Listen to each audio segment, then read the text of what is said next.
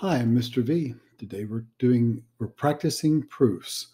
This is section 10 of chapter 2 in the illustrative math under the topic of congruence, practicing proofs. All of our activities are found in the in the Google Classroom under the Desmos activity. So if you go to the Desmos activity, you can see where we start with practicing proofs.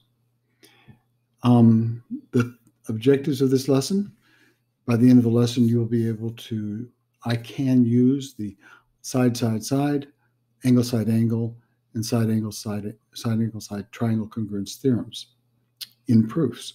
And I can write conjectures about quadrilaterals. Before we begin the lesson, however, let's talk about some of the homework problems. In this, we're given a kite, and we're told that the kite has, let me find my pen here, the kite has the measure of angle WXY is 133 degrees. So this is 133. And we're told that ZWX is equal to 60. So this angle is 60 degrees. And we're asked to find this angle down here, ZYW. And this is Y down here at the bottom. So I'm going to call this angle 1 because that's what we're looking for. We'll just call it angle 1. If I knew these other two angles, I could find the angles by the triangle angle sum theorem.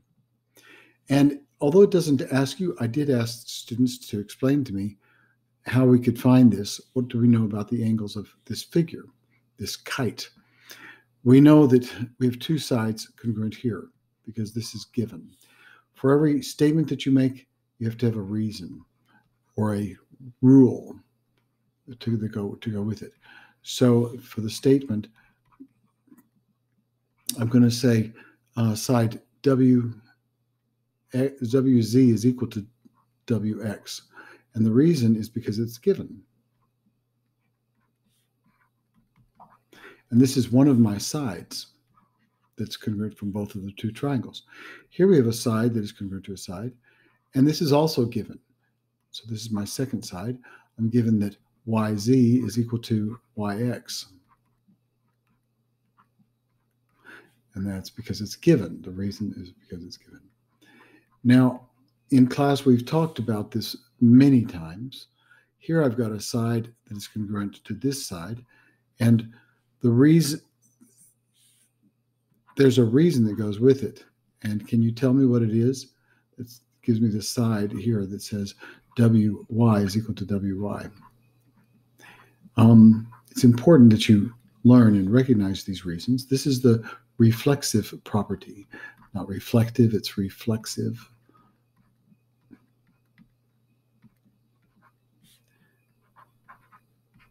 Property. It's not a definition, it's not a postulate or a theorem, it's a property, just like the distributive property, the associative property. This is a property. Now I've got the side, and the side of one triangle that is congruent to a corresponding side of the other. With this in mind, I could use the side, side, side triangle congruence theorem. And this is going to be something that we can use. How would we use it? Well, we're using the shortcut to prove that the two triangles are congruent. So triangle WZY is congruent to, and I have to line up the angles. We have 1 tick, 2 ticks, 3 ticks, 1 tick, 2 ticks, 3 ticks. This would be triangle WXY. Make sure you line them up whenever you do this. Because I know that the two triangles are congruent, I can use this shortcut to show that all of the corresponding parts, all 6 of the corresponding parts, 6 of the parts that you can measure, the 3 angles and the 3 sides are congruent, not just the ones that are marked here. So I know that this angle is the same as this one. This is 133. And I know that this angle here is the same as this one. And this angle, I'll mark it with a tick, is the same as this one.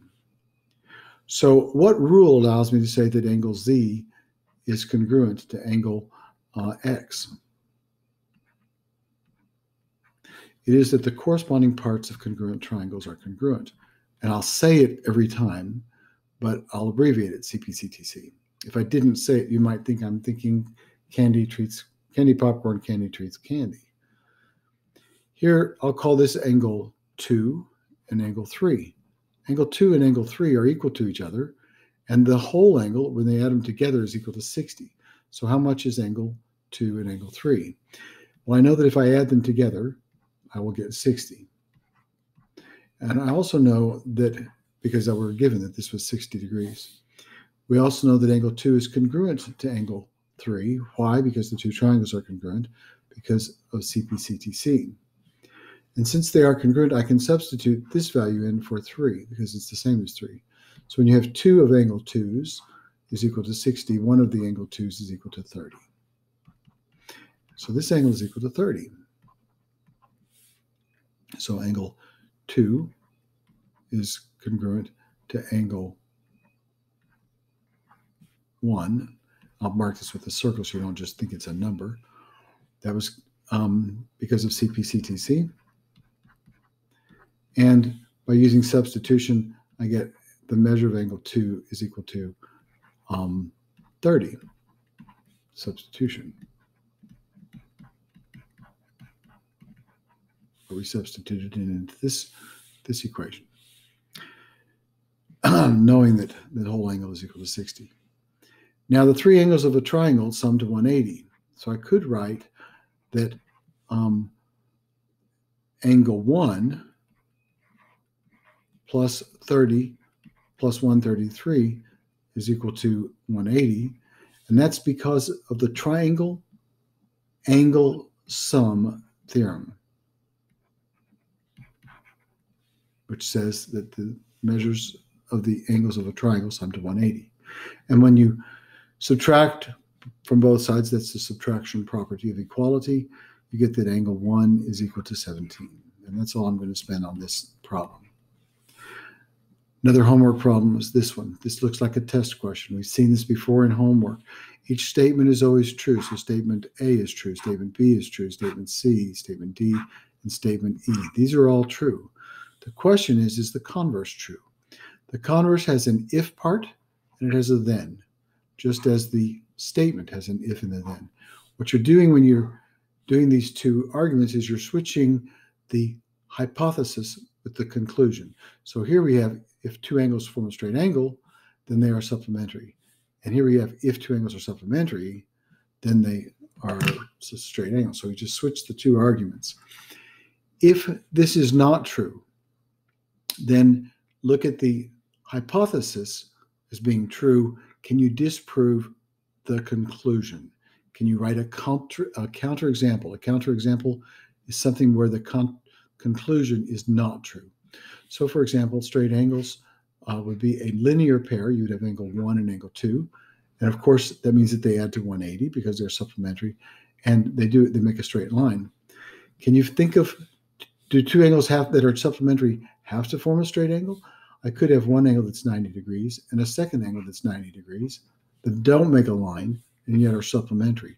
So this is false because I used a counterexample to explain why they don't form a straight line, straight angle. An isosceles triangle, the base angles are congruent. This is the Pons-Asser norm, or the isosceles triangle theorem. If you have an isosceles triangle, then the base angles are congruent.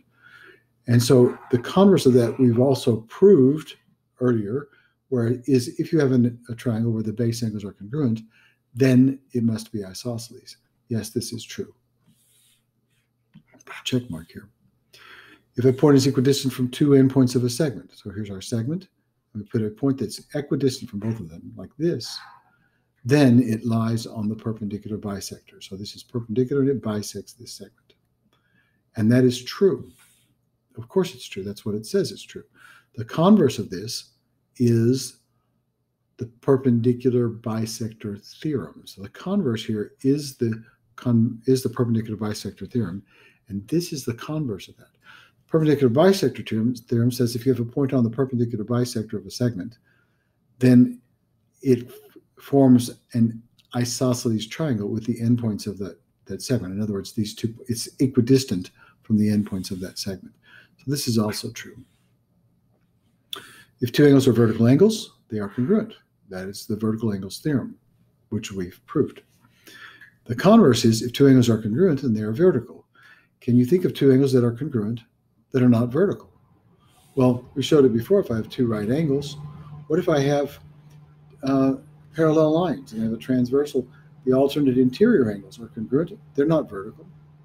What if I have just a 30-degree angle over here and a 30-degree angle somewhere else?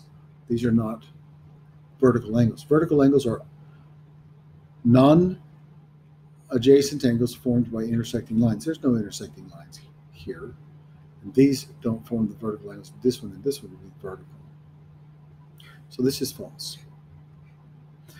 If two lines are perpendicular, then they intersect at 4 right angles. So if they're perpendicular, it means that they intersect at 4 right angles. All of these angles are right angles. Is the converse true? If I have two lines that intersect at 4 right angles, then the two lines are perpendicular, and that is true. Now let's look at the lesson. In today's lesson, a long time ago when I first started teaching, one of my students was in construction, and we got to talking about quadrilaterals, and he said, "Oh, I use this all the time." I said, "How do you use it?" He said, "When I build a foundation, if it's going to be square," and he didn't really mean square, he meant if it's going to form right angles, so it was going to be a rectangular foundation, he would measure the diagonals. If the diagonals were congruent, then it's not going to be slanted, it's going to be straight up and down. So maybe you've seen this yourself. Carpenters use diagonal braces all the time. This ensures that some things they're building that are supposed to be rectangular don't slant. Sometimes they use diagonal braces or pieces of wood or metal to go from corner to corner to help keep them straight. Have you ever experienced this? Have you ever used these before? So you can explain how you use them in this particular page. In today's lesson, we're making different kinds of figurations to see what kind of braces different shapes would make, which you can make them. And for example, I could take these two braces. They're not congruent. They look congruent. They're both 7 dots, but the white one's a little bit closer together. And here you made a rhombus when we put all the points together. We're going to explore that and find different ways that you can arrange them. So I want you to study this graphic organizer, which I created. This is a graphic organizer of all of the family of quadrilaterals. In it, you have a red family, the red group, the yellow group, and the blue group. In the red is the trapezium. This is where no pair of opposite sides are parallel. In the trapezoid family, we have exactly one pair of opposite sides is parallel. And then there's the parallelogram where both pair of opposite sides are parallel. And in Europe, the definition for trapezium and trapezoid is exactly opposite. So if you look online and you research what is a trapezium, they might tell you the definition of a trapezoid. You have to be very careful with that. Also, some textbooks say that a kite can be a rhombus. We do not subscribe to that. I do not subscribe to that, not in this lesson, not in this group. So a rhombus is an equilateral quadrilateral. A kite has to have two pairs of uniquely congruent adjacent sides by our definition.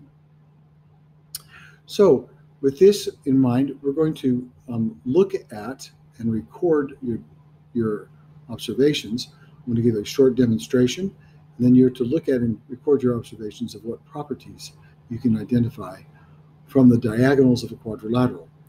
And the second part is I'm going to give you the diagonals, and you're supposed to identify what quadrilateral it is by connecting the endpoints. And there's 4 things for you to watch out for. Are the diagonals congruent? Are they perpendicular? Does one bisect the other? Do they both bisect each other? So we're looking for those 4 things. And I can show you this demonstration using this particular one. Here we have a geo board, and I've put these up here in the red family group, the yellow, and the blue. These are all of our quadrilaterals. To do this, you hang the one rubber band, and you can stretch it like this. So I can hang it over here, and as long as it's the one that's highlighted, it'll stretch over at this point. And you can connect each of these to the opposite to the opposite corner of the diagonal. Then you can tell me something about diagonals. For instance, on this one, this is a square, and if I connect the diagonals, what can you tell me about them? Well, they are congruent. So if I have congruent diagonals, do I always get a square? And the answer to that is no. But there are other properties involved too. These are perpendicular. They will always be perpendicular. You have a 45 angles here that split this in half, this 90-degree angle. So this is going to be 45, 45, and 90. Now, in addition to that, these bisect each other. So this is cut in half by this line, and this one is cut in half by this line. So those three properties will make it a square. If I'd had a rhombus, for example, I could say, well, the diagonals bisect each other. They don't necessarily are congruent, but they bisect each other, and they're perpendicular. And when you did the rectangle, and you do this, you can make your own observations here. Notice these are not perpendicular necessarily, unless it's a square. But what can you say about it? And after doing this particular exercise, I left you a second one, which is where I gave you the diagonals, and you should try to guess what kind of quadrilateral this is. Here we have what looks like, I'm going to use a different color, blue maybe, what looks like an isosceles trapezoid. And it looks like in an isosceles trapezoid, the diagonals are perpendicular because this looks perpendicular. However, this one is also going to make an isosceles trapezoid. When I do it and I connect it, notice I can grab it here in the middle and stretch it over, and I can grab this one and put it. This is also an isosceles trapezoid. The two sides are congruent, but these diagonals are not necessarily perpendicular. They just happen to be perpendicular here. What figure do you think this one is? Let's try dragging our rubber band here. So when I do this one, I get a parallelogram. Oh, look, both of the diagonals bisect each other. Are they perpendicular? Not necessarily. They don't have to be. They could be, but not to be a general parallelogram. Does one bisect the other, but the other one not bisect it? No, they both bisect each other, which is a different property. And so after playing with this and working with it, then we come to notice these things to synthesize this activity. And I had you say, if the diagonals, and you could say if they are congruent, then the quadrilateral is a parallelogram. So if they're congruent, maybe it's a rectangle. Maybe if they are congruent and bisect each other, then the quadrilateral is a rectangle. And so here I've left some of the observations that you could have made about quadrilaterals. On this next part, we have a card sort. And there you're going to sort the cards once and explain why, what your categories are, into two groups. You're going to do it a second time and explain your reasoning. And then you'll do it where you sort the cards by rigid figures versus flexible figures. And you're going to then finally find at least one set of triangles that can be proved with the side angle side triangle congruence theorem, the angle side angle, and the side angle side. So here are the cards. And I don't know if you can see them very well, but that's okay. If you don't, you can always go to the actual Desmos file and look at it.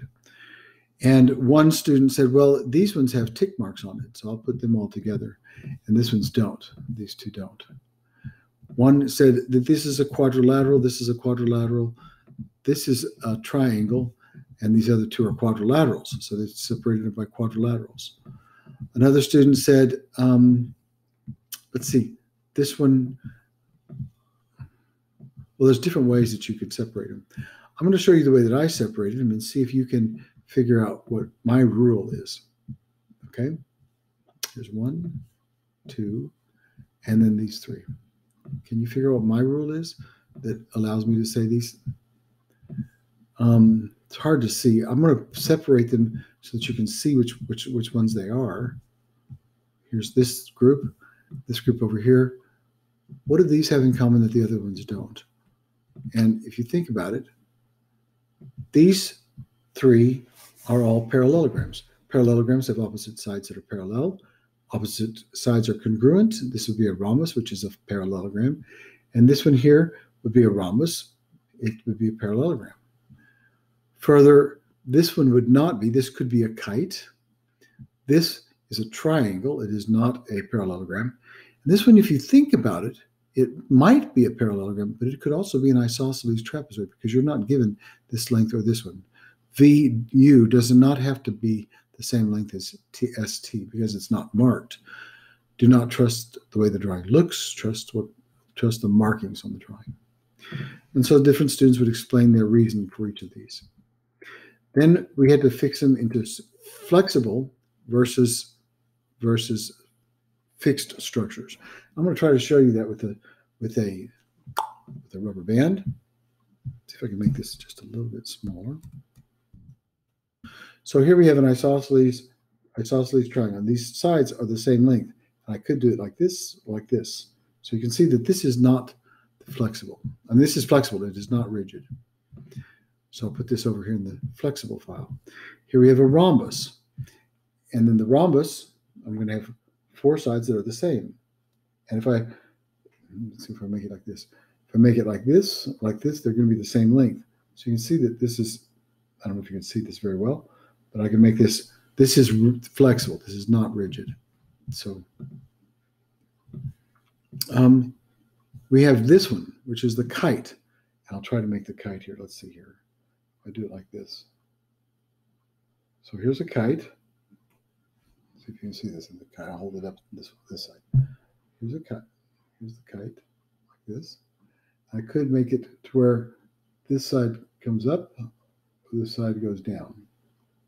This side goes up, this side goes down. So either way you go, this is also flexible. We have parallelogram. Parallelogram is easy to see that it's a flexible. I can keep as long as the sides are parallel, it's flexible. This one, I'm going to say that this one is not rigid and the reason is because I could have 2 sides are the same, or I could have it like this, where my 2 sides are the same. So it could be one or the other. It is not rigid. It's flexible. The last one, however, which is this one, it is rigid. My side, if you used a squared plus b squared, you would get c squared, and all 4 of these, the c squared is the same. It is immovable. It cannot be moved. So this is the only one that is rigid. Not a trick question, just what you had to go. As far as these triangle congruence theorems, well, if we look at our cards, let's go back and look at some of the cards. I'll line them up here. To use the side triangle congruence postulate, I think I'm going to use this one. Because, no, this would be the side angle side. Side angle side. These 2 triangles are congruent.